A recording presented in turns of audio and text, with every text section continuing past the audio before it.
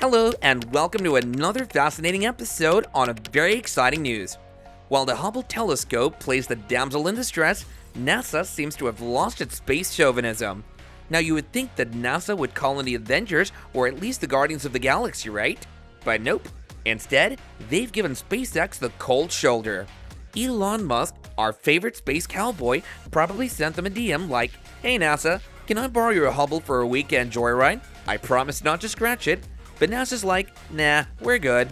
We'll stick to our old school methods. You know, like sending Morse code via carrier pigeons." So, why the rejection? Did NASA and SpaceX have a fallout? Has NASA actually given up on Hubble, or is it up to something else? Hit that subscribe button, ring the notification bell, and let's unravel the cosmic conspiracy together. The Hubble Space Telescope, launched aboard the Space Shuttle Discovery on April 24, 1990, has provided stunning cosmic views for over 3 decades.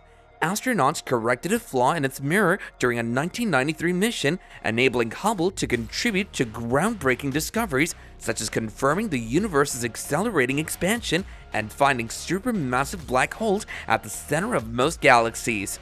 Some recounted his childhood experience of witnessing Hubble's rescue mission aboard the Shuttle Discovery as follows.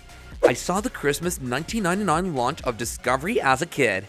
The evening before planning to visit NASA, we were driving to a hotel close by when some guy stopped our car and pointed out a giant fireball in the sky.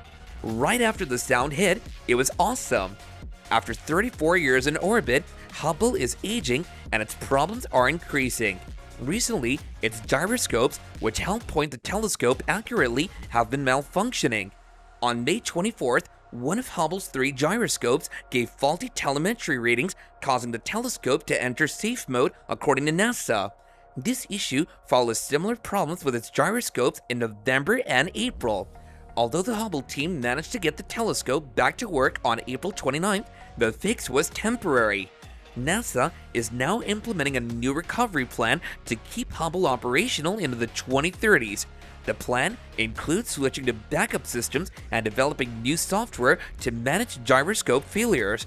Meanwhile, SpaceX and NASA are exploring a potential servicing mission to extend Hubble's lifespan further. This would not only save the iconic telescope, but also continue the legacy of significant scientific contributions. NASA's hesitation to extend the Hubble Space Telescope's life took an interesting twist with a proposal from billionaire Jared Isaacman, commander of the 2022 Polaris Dawn mission.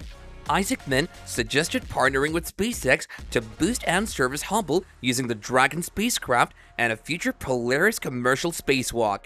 Despite the ambitious nature of this plan, NASA officials expressed concerns due to the crew's limited experience and a lack of a robotic arm on Dragon to grasp Hubble.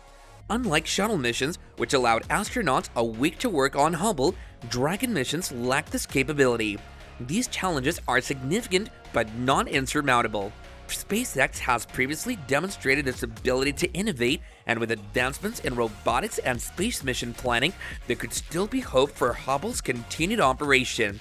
The proposal has sparked renewed interest and discussion about the future of this iconic telescope. Another promising idea has emerged for extending the life of the Hubble Space Telescope using SpaceX's developing Starship launch vehicle.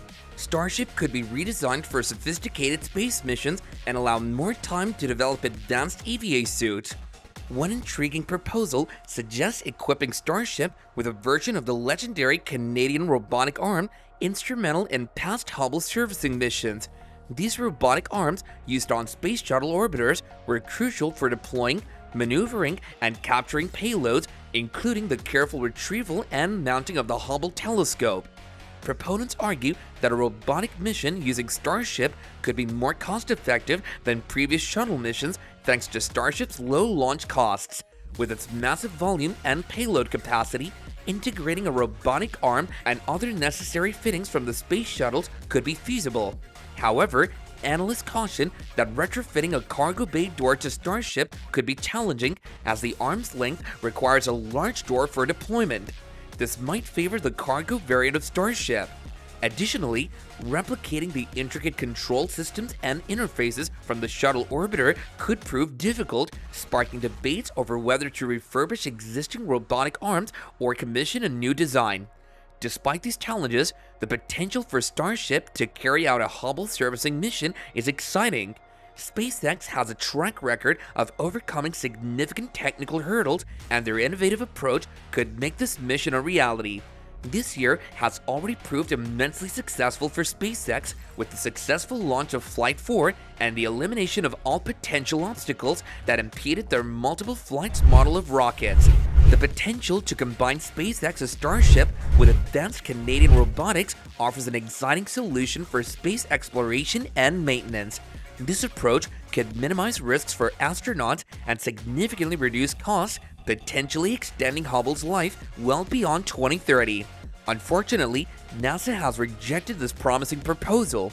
Our position right now is that after exploring our current commercial capabilities, we're not going to pursue a reboost, stated Mark Clampin, director of NASA's Astrophysics Division. NASA conducted a feasibility study but declined to release it for proprietary reasons. Clampin explained that the study helped identify issues and challenges, such as adding gyroscopes to the outside of the telescope, but these were only notional concepts. NASA has decided it's safer to let Hubble age naturally rather than risk private sector intervention. As a result, NASA will soon reduce Hubble's operations to rely on just one gyroscope. Gyroscopes are essential for moving the telescope from target to target and locking on with rock-solid stability for detailed observations, making them crucial to Hubble's longevity and functionality. The Hubble Space Telescope was launched with 6 ultra-stable gyroscopes, although only 3 are needed for normal operations. During the final servicing mission in 2009, all 6 gyroscopes were replaced. 3 of these new units had components prone to corrosion, while the other 3 featured an improved design that greatly reduced this risk. By Hubble's 30th anniversary in 2020, all 3 altered model gyroscopes had failed. One of the remaining 3, gyroscope number 3, began to malfunction earlier, with its performance deteriorating over time. Anticipating gyroscope failures, engineers developed software enabling Hubble to operate with just 2 or even 1 gyroscope. However, with fewer gyroscopes, the telescope's ability to reach targets is reduced to about half the sky at any given time, compared to 85% or more with all 3 gyroscopes. Despite this limitation, operating with 2 gyroscopes is more efficient. Engineers concluded it made sense to put one of the 2 remaining healthy units in standby mode and operate Hubble with just 1 gyroscope, keeping the other in reserve. Our team first developed a plan for 1 gyro operation over 20 years ago, and it's the best mode to prolong Hubble's life, an engineer explained. Although there are limitations, such as increased time to move between targets and reduced efficiency in scheduling observations, this plan will help extend Hubble's operational life. Currently, Hubble schedules about 85 orbits a week. With 1 gyroscope, this will drop to about 74 units, a 12% reduction in scheduling efficiency. Additionally, the telescope's movement in single gyroscope mode is less precise, limiting flexibility in observing the sky. However, over a year, Hubble will still be able to access the full sky. One limitation of operating Hubble with a single gyroscope is the inability to lock onto and track targets closer than Mars's orbit, although such observations were rare even with 3 gyroscopes. Engineers plan to implement the 1 gyroscope control mode soon, aiming to return Hubble to science operations by mid-month. We updated reliability assessments for the gyros and concluded that we have greater than a 70% probability of operating at least 1 gyro through 2035, said Krause. Despite this, NASA faces another challenge: orbital decay.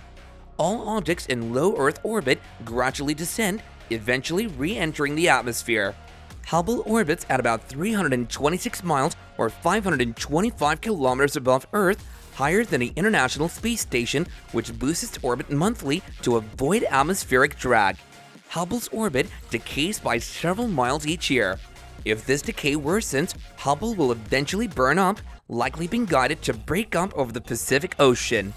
operators don't expect Hubble to re-enter Earth's atmosphere before the mid-2030s. Combined with gyroscope limitations, this sets a firm boundary on Hubble's remaining operational lifespan.